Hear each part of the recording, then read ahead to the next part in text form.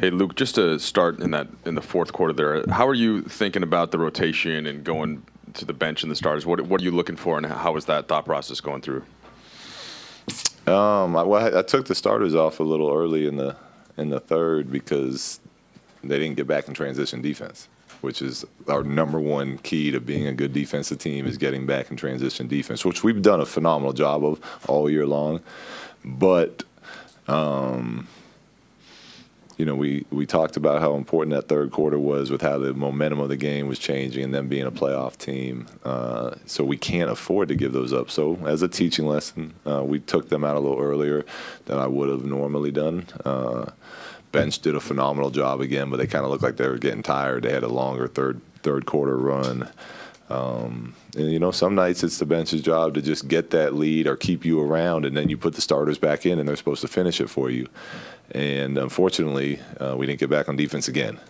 With 4 minutes to go in a close, winnable game, you can't just give away free points. So to let them know how serious we are about transition defense, they got pulled out again. So it was more about, when you put the bench back in, it was more about that than the starters play at that point? Yeah. It was. Yeah, we were going to let the starters see what they could do with that game.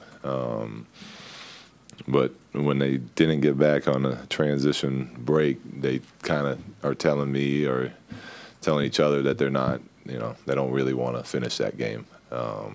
So we went back to the second unit that actually really did a good job those last couple minutes as far as getting stops and competing was concerned.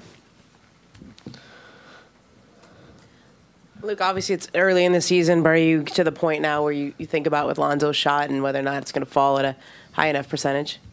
No, his shot's going to be fine. With Lonzo, we just, we want him to just keep getting comfortable out there, keep pushing. He's getting clean looks. He makes a lot of those on the practice floor, and he gets his work in. So, not too concerned 5 games in.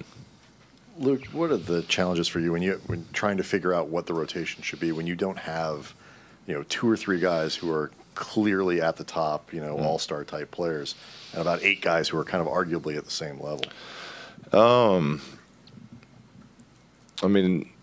It's finding lineups that are finding what group is going to play to the level that we need to play at. That's it. We don't have, KCP and Brooke have been around a while. They've proven what they do in the NBA. Our young guys have to realize, this is an opportunity. This is a privilege to get these type of opportunities, and you got to go out there and take those and play extremely hard if you want to win at this level, especially without the mega superstars on the team. So we're gonna keep playing. I love the way I'm thrilled with the way we played tonight. Honestly, we competed our tails off. We had a 17-point lead. We were winning in all the statistical categories except for the dang turnovers. We keep throwing that ball around on fast breaks like we don't care about about scoring those points, and it's killing us right now. But the way that they competed and the way that they fought on defense was really impressive, and that's another good game they put together on the defensive end, which has been our priority all of camp. So I told them to pick their heads up, let it hurt. It should hurt, and let's get on the plane and go to Utah.